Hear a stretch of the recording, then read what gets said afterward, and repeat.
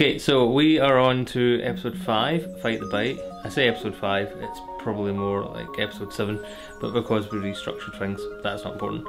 Fight the Bite really ramps up the excitement, as you can tell in my voice, where the Cult of Many Faces has lost Alexis, who has been captured by the Pits team. Norris manages to get the jump on her, and they put her in the pit cells, which is an excellent opportunity for Maya to grill her to find out where Martin is, although Alexis isn't too keen to give up that information.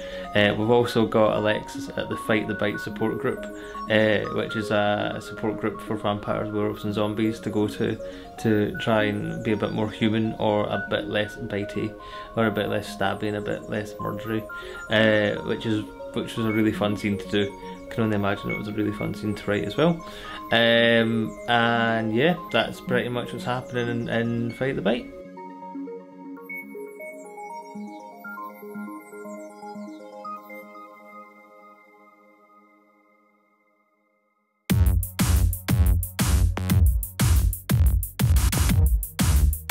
Hi, my name's Laura Anderson and I'm the screenwriter for Fight the Bite, the new episode of Cops and Monsters. I've been working as a screenwriter for nearly 10 years now. I started out with a screenwriting masters from Screen Academy Scotland, and since then I've gone on to work in feature films, short films, TV series, apps, games and now a web series. I was invited to send a script by James Harding, the script editor of the series, and he told me to send one to Fraser Cool, who produces and directs. So I sent Fraser this sci-fi comedy about the end of the world that I have in my portfolio, and thankfully both Fraser and James enjoyed the script and invited me to come in and chat about writing this episode. I was really interested in joining the project. I'm a big sci-fi fantasy fan and love things like Buffy, so the chance to write something that was about vampires and werewolves and kick-ass sort of supernatural cops all in Scotland, it was too good to be true. When I came on board, I read the series Bible, which had outlines of my episode and the episode after and background information on all the characters, and it just really appealed to me and yeah, really made me want to write it. For my episode, we started out with a short synopsis that really took me through all the things that had to happen. Just a few paragraphs about what needed to go into the episode itself.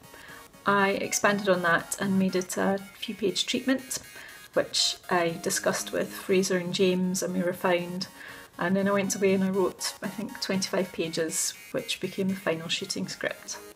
Something that was a particularly interesting challenge for me was that because this was the penultimate episode, I had to be really careful that storylines were wrapped up, characters were all properly represented, but that it left things in such a place that it would be quite an exciting lead-in to the last episode of the series. Hopefully I've done that. It was really great to write and it was a big responsibility to have the penultimate episode, but I enjoyed it an awful lot. Guest stars. So we technically have Rachael Teat back as Goody Two Shoes Grace. She appears via Skype, which I'll get to in a minute. We also have Leona Kate Vaughan, who is Yana in Wolfblood, our second Wolfblood cast member to join us. So my character is called Alicia, or Ali for short. She is a vampire. You might be able to guess that because of the fangs and the eyes. And she is head of PR. And basically it's her job to basically help the team, kind of like, I'm not going to give too much away actually, but her job is to basically help the team, and she's an asset as well to the team. She's a really, really cool character to play actually. She's kind of got this kind of, not strict, but quite assertive nature to her, but she's also, I think, deep down quite nice. How I got involved with Cops and Monsters was Fraser Cool, the director, and kind of like the creator really of Cops and Monsters. He got in contact with myself and asked me would I like to be part of it, and once I heard about Cops and Monsters and once I found out a little bit more about the characters and the story and the plot line, I was like, yes please, sign me up. I wanted to get involved straight away. My views on crowdfunding, I think that it's amazing. I think it's really, really good. I think it supports kind of like low budget like television productions and film productions. I think also that I think more people should be made more aware of it, and I think more people should try and get involved. I think it definitely needs more like publicity as well, so maybe social media is a really good way of maybe introducing and kind of like channeling crowdfunding. I think it's really, really good. I think people need to push it more, definitely. It's a great way to raise funds for fantastic productions such as Cops and Monsters. We kind of ran out of time with Simon Weir, who plays Norris, on the day we were shooting all the bits of his stuff. We kind of fell behind because sometimes that just happens. So we were very creative. We think where we filmed Simon's kind of first couple of scenes and the last scene that he's in, and we kind of handed over the rest of his dialogue to Leona, and we kind of retooled the scene on the spot, but I think it worked out quite well. God bless Leona and Ellen, who plays Maya, for working around that. Hello again, and welcome to Cops and Monsters. I think this is the third or fourth episode I've shot as Norris. This one's called Fight the Bite, and in this I get to do a little bit more actual action. So, stupidly, they've given me firearms. So I've been killing werewolves and things. Or is that a spoiler? Probably a spoiler, who cares? Anyway, so you'll see it soon enough. But yeah, so I've got gunplay in this, and a bit more bossing about to do as well. Splitting the teams. Obviously me and Maya have still got some problems. I think she's secretly in love with me. I think that's really the subtext here. That's not really been explored, but I'm sure that'll come out in future episodes. We've got some new guest stars as well. I'm back in the same location. I don't usually get out much, but the rest of them get lovely locations to go to, and I don't get that. I don't even get the tooth or claw. So no, this is a good one. It's good fun to be back. It's got quite a long day today. We've got about 8 scenes, I think, to shoot today. We've just shot the first one outside. It's Old Firm Day here in Glasgow, so this filming was to the background of singing and cheering in the background, and I'm missing the match. But Celtic 1-4-1, so everything's okay. That'll lose us half the audience. So no, it's been great. It's been great. It's kind of the only thing I would give up on actually watching the Old Firm game would be a spot of filming. So it's nice to come back and shoot just up the road. I'm on holiday next week, so it's nice to squeeze this in before I go as well. And of course we've got the Christmas special to look forward to, in which Norris goes to Jamaica. So that's what we'll be crowdfunding for next. So all of you shekels, Jamaican dollars accepted as well, because Uncle Daddy wants to go to Jamaica. Okay. So good to see you. Thanks for everything you've done. Thanks for all the cash that's come in. Makes all this possible. And fingers crossed for the next one. And Kingston, Jamaica. Hans is a human who sells his blood to vampires for money. He likes the kind of rush that giving his blood to other people gives him. Today Hans is in a kind of support group meeting for vampires, werewolves, humans that have the bloodlust, and he's introduced to Maya Hedges, who he knows through past experiences from reading about her past. So we've learned a little bit more about Maya, a little bit more about Hans. Hopefully in the future we'll see what happens. I've known Fraser for a while. We've worked on previous projects before, so he got in touch with me, said would I potentially be up for playing the part of Hans, and as always it's a pleasure working with Fraser and the rest of the guys, so I was up for doing it. I very much enjoyed today. Always a pleasure working when it comes to working with Fraser, working in any part of the film industry. It's always good fun, good laugh. I think crowdfunding is quite a good way to get it done. It gets you, it obviously gets you money, but it also gets you kind of noticed with fans, so you get a fan base that actually wants to kind of promote you guys as well by funding money to you, and you kind of feel as if they're a part of it with you.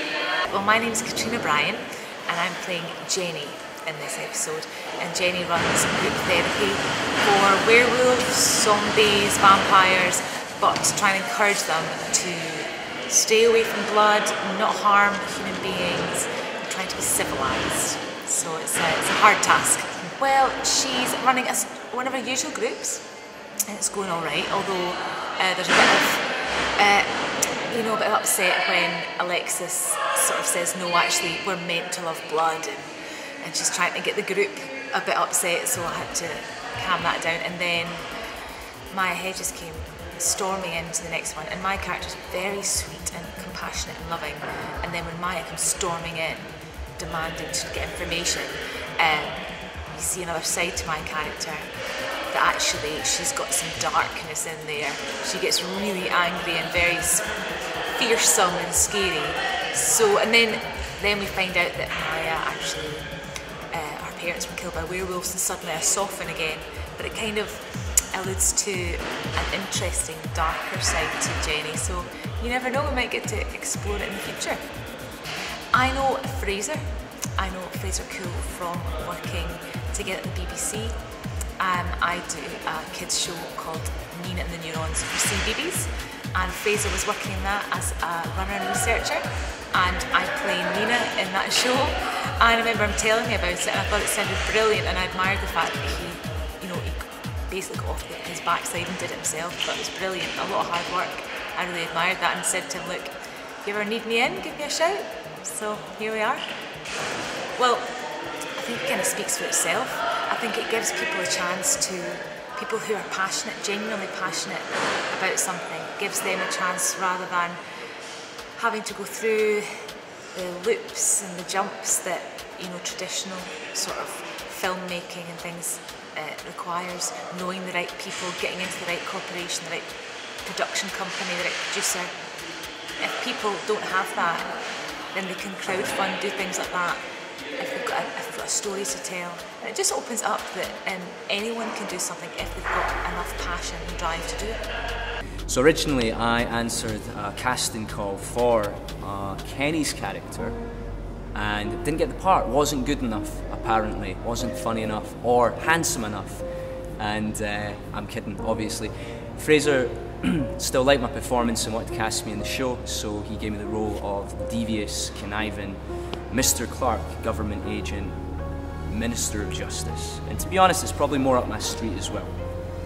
Today I shot a scene with Leona Vaughn, who plays Alicia Hughes, and a scene where Mr. Clark wants to meet her, wants to talk to her about certain things. I can't give too many things away because you won't watch the episode, but it was a really nice scene to shoot. Really good to work with Leona, and we had a lot of fun shooting it, and I think you'll enjoy the scene. It's a really, really nice scene. To everyone out there who is watching Cops and Monsters, who is supporting the show, who is, most importantly, giving their own hard-earned cash toward the show, thank you so much for doing it, because if you guys didn't do that, we wouldn't have a show. I wouldn't be sitting here, and we wouldn't be doing what we love to do. So thank you so much for continuing to support our endeavours, and we appreciate your support as well. I think crowdfunding is incredibly important in the film industry because it gives filmmakers a platform to make the films that they want to make, and people who are maybe not getting the opportunities that they need and the opportunities that they deserve. So I think crowdfunding is incredibly important. I've done a few productions where if it weren't for crowdfunding, production itself would just not have happened. So I think that crowdfunding is incredibly important in the film industry. It's very accessible for young filmmakers and old filmmakers as well. Again, people who are maybe not getting opportunities that they deserve at the moment. It's something that I'm glad it's happening, and I hope it continues to keep on going. Well, I'm Maya Hedges. Well, no, I'm Ellen Paxton, but I play Maya Hedges. I wish I was Maya Hedges. Somewhere in here, Maya Hedges. In this episode, Maya is not allowed to do what she wants to do, which is basically look for Martin, be part of the police team hunting down Martin. She's made to do desk work and things like that because she's been a little bit naughty. She's gotten a little bit bold. So yeah, this is her really sort of putting her a zone of being really uncomfortable because she can't do anything about it, and being Maya Hedges, she doesn't really listen to that and just goes off and does her own thing anyway, which obviously causes even more trouble in the lives of people such as Alexis. Hello.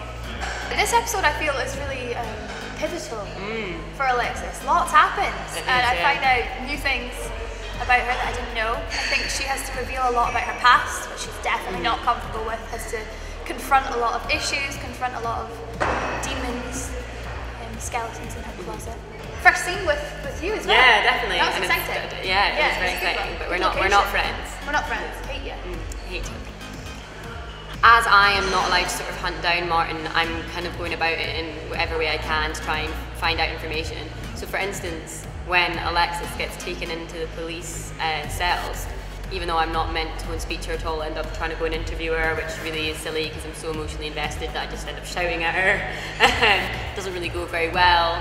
Obviously for Alexis, she's been put in the pits cell, so again it's another place for you because you're like, you know, usually she's really strong and stuff, but now she again is like totally out of her comfort zone. So I think that's why the cracks start to show. I feel Alexis feels quite debilitated because she's usually in control of all the situations she's put in.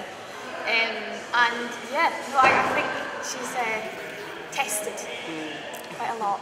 And then she has the meeting with the support group, which is really funny. Does not go well. Yeah, the support group I think is such a nice little touch as well. Like it's really great. And then obviously Maya, next, so it begins with Alexis in the support group, and then we're thinking it's going to be ending with Maya in the support group coming full circle, her there chasing after Alexis, trying to find out more information. And then that's when it all dawns on Maya where the cult actually is, even though he's been trying to tell her all along. But yeah, so she just figured sort of the penny drops while she's there.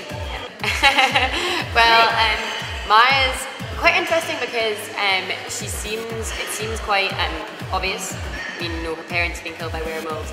She starts off really wanting to get into the pit so that she can sort of take revenge on like the werewolf community.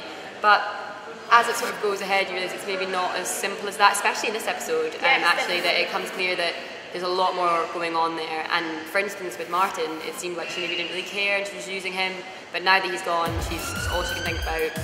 So I think she's developing just to show that she is a real person. She's not just, it's not surface level, but she's just got a one-track mind. She seems quite badass in the early episodes. And now her vulnerability is really showing through. Like now it's like she's actually quite sort of a fragile person, and you know, maybe not equipped to deal with the situation she's got herself into. Definitely. Yeah. And for Alexis, I feel, well, obviously she's still quite new and quite fresh, but I feel like she's just finding herself. I feel like she's trying to work out who she is, and she's trying to follow orders, and she thinks that she wants one thing, but then more recently she found out that she probably isn't on the right side. But it's such an interesting thing with that, because it's like she's got somewhere she fits in with the cult. Definitely, and that's all she knows. Yeah, but then when people like her sister start to question that, she's like... Exactly, like that when her actual blood relatives actually appear, but she's never really interacted with her family. Bar her sister, but that was years and years and years ago. But yeah, I think she's what's the word I'm looking for? She doesn't know who to align herself with. And she's really struggling because obviously the cult is her everything, but now she's questioning that. Awesome location this morning. Amazing. It was so cool. It was like Walking Dead stuff. It was incredible. It's like, because it was for the pit cell, so Alexis was in the cell, but the one she was in is a real police cell from 1998. So it was there was like like writing on the walls and graffiti, and it was amazing. So it was amazing. It was really good because it made it feel properly like. Yeah, and I was trapped in there all morning in really horribly uncomfortable positions. But it added to it. Yeah, definitely. So it's been a great day for location. Definitely. Yes, definitely. And then we've just arrived here. We're about to start filming the support group scenes. Locations that we got to film in the Enterprise Centre in Govan, which was a prison, but they've now turned it into a place for offices. Must be weird working in somewhere that used to be a prison, but they still have an original cell. And when we were supposed to do Cops and Monsters a couple of years ago, we looked at that to be kind of the pit's holding cell. So we were lucky that we got to go back and actually use that, and it just looks great. And it's a really nice. The scenes that we did there are really nice between Maya and Alexis. They kind of get to know each other a little bit because there's nowhere for Alexis to go and Maya wants answers. So we got to do some really nice stuff. Ennis, who plays Alexis, was kind of held up on 2 or 3 chairs and a mat so we could level out the shot so we could see both her face and Maya through the window. She definitely suffered for her art, but it was her birthday and we all bought her cake, so we're nice people, really. Yes. Well, I mean, it's been amazing. I can't believe how especially the most recent episodes, it's just kind of snowballed. It's been incredible, and people have been talking about it. Absolutely. We've got like people that email us and talk to us on Twitter. It's really exciting. I think that the team's been really sort of inventive with their crowdfunding ideas as well. All the perks. Yeah, all the perks they do are brilliant, and things like, you know, people coming on to be extras and you know, that they'll pay a little bit of money to come on and spend the day on a film set and see what it's like. And I think that's really nice, because rather than just being like, you know, give us money and we'll go off and do it. Yeah, it's very interactive, and lots of things like fan art being sent in, and like it's always going back and forth rather than just plugging the show. It feels like you're actually like creating something together rather than just making something and people watching it. It's as if it's like tangible. No, I think it's been amazing. It's like heartwarming, really, to see people who have actually got nothing to do with us or even the film industry, and they're just interested and they're just excited about it, so they want to help. And they want more episodes. Yeah. So it's a bit bizarre, really. It's surreal. We also filmed at the Hub, which has just become the pit central from now. That's where we film all of the office stuff, and we also used the canteen area for the Fight the Bite support group. Kerry, our designer, just does a great job of making sure that it looks like we have more money than we actually do. She's very, very talented, and we're very lucky. And on that note, Leah, who does all our makeup, is just great. We had a couple of extra hands on board with Claire Maguire, not to be mistaken with producer Claire Maguire, and Martin Roden, who came on and helped out kind of get all of our vampires and werewolves and zombies looking the part. So everybody pulled together, and that's what's really important about Cops and Monsters, is that the cast and crew, when they have to, really do pull together to make sure that we get stuff done. So we have crowdfunded episode 9, which is technically episode 6, and it's In Human Nature, and it's my turn to hand in a script. This is it. This is the finale, the big ending, all of it coming together from when we first saw the Cult of Many Faces torture Terry, to the little old woman being dragged off behind the door and slaughtered by a werewolf. It all came from here. This is where it's all kind of going to end. You're going to meet Maya's parents, who died. No, how will you do that, you ask? Well, you'll find out. And we will finally have a face-off between Maya and the cult, and that's where the spiders come in. So might be some soldiers with guns, we don't know. We're working on it. We're speaking to Carter Ferguson. It's not my problem, it's down to Carter. And that is episode 5/7. I think if you're a fan of Cops and Monsters, or you're thinking about watching my episode or another episode, then thank you so much. Thank you particularly to everybody that's on Twitter and Facebook that connects with us there.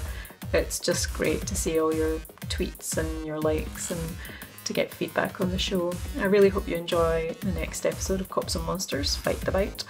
And yeah. Thank you ever so much for everybody who gave us money for this campaign and our most recent campaign, and everyone who shares it and likes it and gives us money and believes in us and watches it. We are so grateful. We would not have the show without you, and I wouldn't have to go through all this stress every time we wanted to make an episode. But no, it is wonderful. Thank you very much, and we will see you on the next one.